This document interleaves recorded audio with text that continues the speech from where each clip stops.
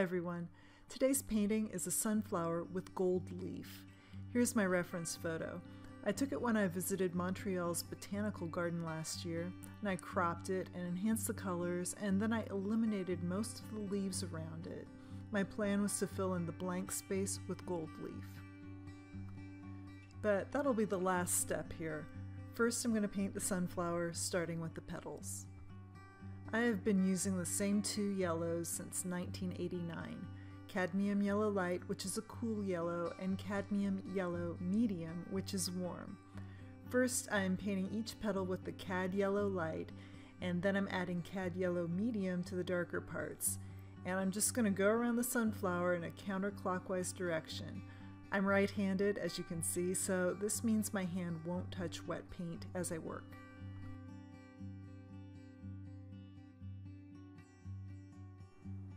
I've mixed a little cadmium red light in with my yellow, and I'm going around the circle again to create a deeper yellow. So this gives them a little more dimension, but I've still got more to do. I'm not really a fan of painting sunflowers or anything with a daisy-like shape, but this one is near the end of the summer and its petals are starting to wilt, so they're not all the same shapes. I think tattered petals are more interesting to paint than perfect new ones. Dizzy yet? I'm adding a little more warm orange to the petals this time.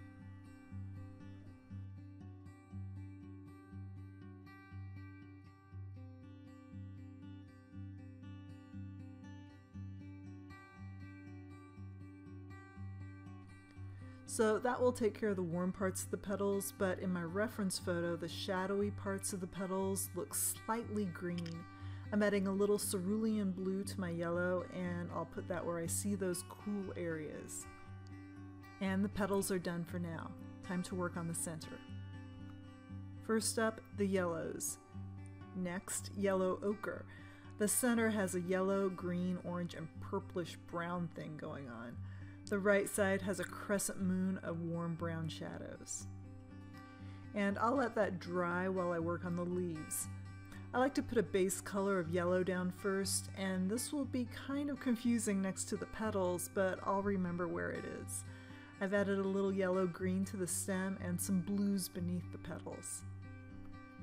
Next, I'm glazing some yellow-green over the top of the yellow, and here and there I'll let some of that yellow show through as veins. While that dries, I'll use masking fluid to start creating texture on the center. I've got a series of little dashes and tiny dots to do, and I'm using an awl tool. The blue tip is its cap, and I kind of like that better than the sharp metal point, which is almost too sharp and the fluid doesn't flow as well. Back to the leaves. I'm using some darker green and blue now, and again I'm letting some of the lighter colors show through. I think the yellow base creates a warmer and more interesting leaf that looks right alongside the yellow sunflower, but I do this with pretty much every leaf I paint unless they're super dark.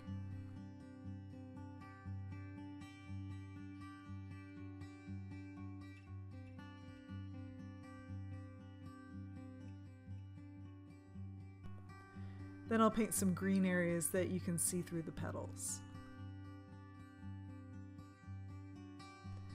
While I was doing that, the masking fluid in the center had a chance to dry, and now I'm going to go over parts of the center with darker colors. I really love painting textures, and the masking fluid will protect some of the lighter colors as I paint over them. I've got more orange to do, and the center is very fuzzy, so I'm using my old round brush, whose bristles are also fuzzy, just dusting on dark green and purple where I see it, and letting some of the light green show through. I'll use the same brush to create texture elsewhere with different shades of brown. And here is my kitten Pooge with the sunflower on the first day. Follow her on Instagram. So this is the next morning, and after sleeping on it, I decided the painting needed some more leaves around it.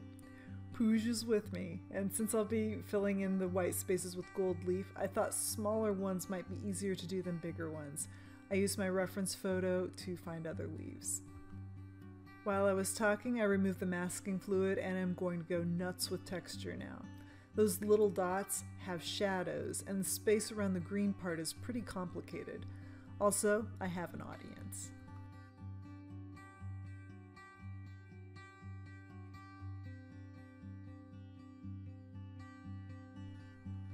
I'll refine those little yellow parts that look like rice, so their edges are a little softer here and there.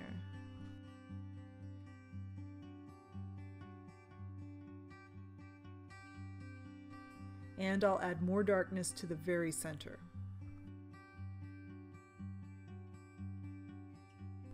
I lightened the orange in a few places with a damp paper towel, and I'm going to call the center finished. Next, I'll take my time and really consider each petal on the sunflower.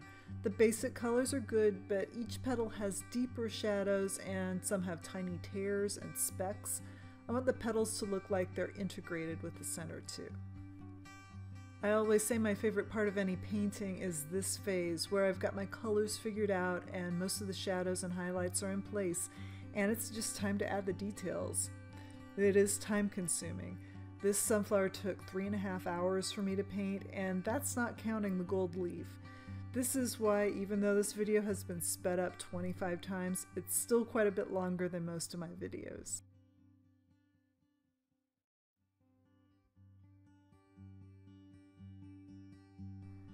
While I was painting, my husband Jeff was being interviewed for a promotion via a video conference. We work next to each other in the second story of our house, which is divided by a bookshelf. Jeff works remotely for a health insurance company, and so I was painting and listening in as Jeff answered questions. As I'm talking to you, we don't know if he got the promotion or not, but I thought he did a great job with the interview.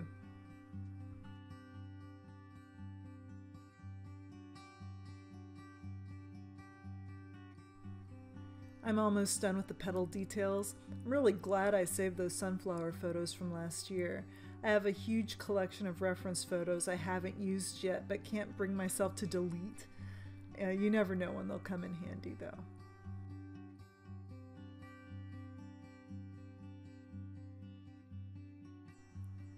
Next, working as quickly as I can, I'm going to add darker greens to my new leaves.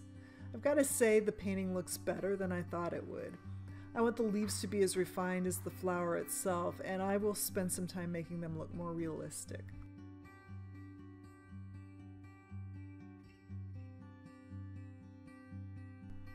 I like the way that dark green makes the petals really pop, and I'm going to work to soften and in some cases mostly eliminate the light green lines you see. Not all of them, but some.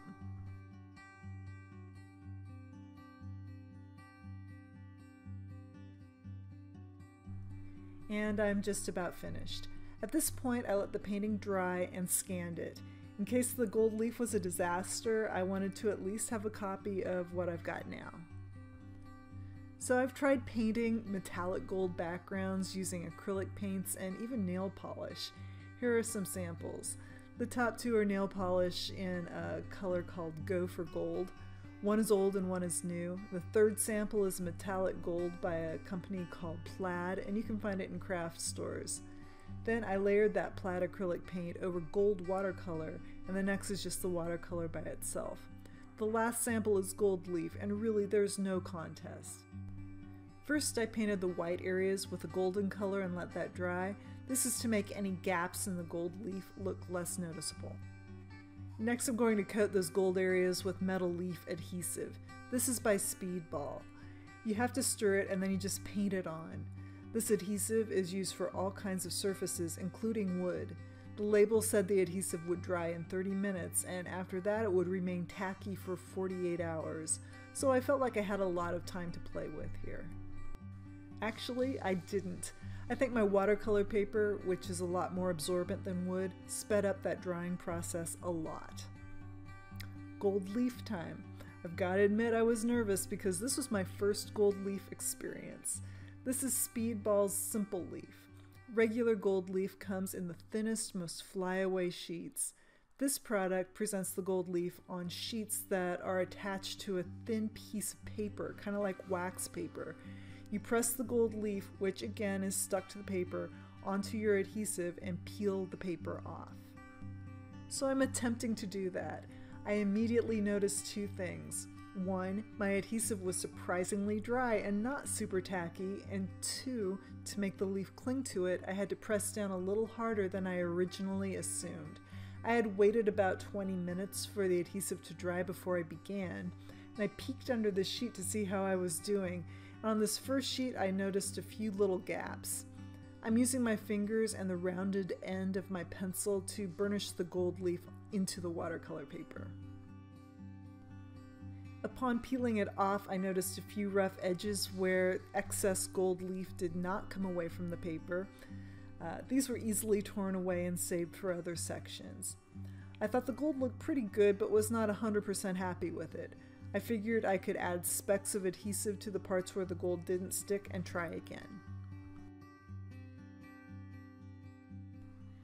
Next corner. This section wasn't as complicated as the first one and was more successful. In my experience, the smaller sections were indeed easier than the big ones, so I unintentionally started with the toughest one. Feeling a little more confident, I worked on the bottom half. These smaller sections were as successful as the last corner I did, with a few touch-up areas I'd need to deal with later. By the way, I got the idea to combine watercolor and gold leaf from my friend Carrie Waller, who is a wonderful artist and whose website I've linked to below. Hello, Pooj. A couple of years ago, Carrie did a similar project where she painted an autumn leaf that she surrounded with gold leaf, and the result was beautiful. I thought the gold leaf would work nicely with a flower as well. I'm not sure how large Carrie's painting was, but looking back I probably would have had an easier time painting about half this size. Still, I've got to say I'm thrilled with the result. Here's me patching a small part. And that's what I will continue to do for the rest of the video. It's recommended that you seal the gold leaf after you're done. The sealer and adhesive each cost around $4 and the gold leaf was $8. In case you were wondering, this video is not an ad, it's just something I wanted to try. Unfortunately, the gold leaf freaks out my scanner, and the gold's reflective surface makes it look almost black. It's also hard to photograph, but you can get some idea of the finished product here. Thanks a lot for watching.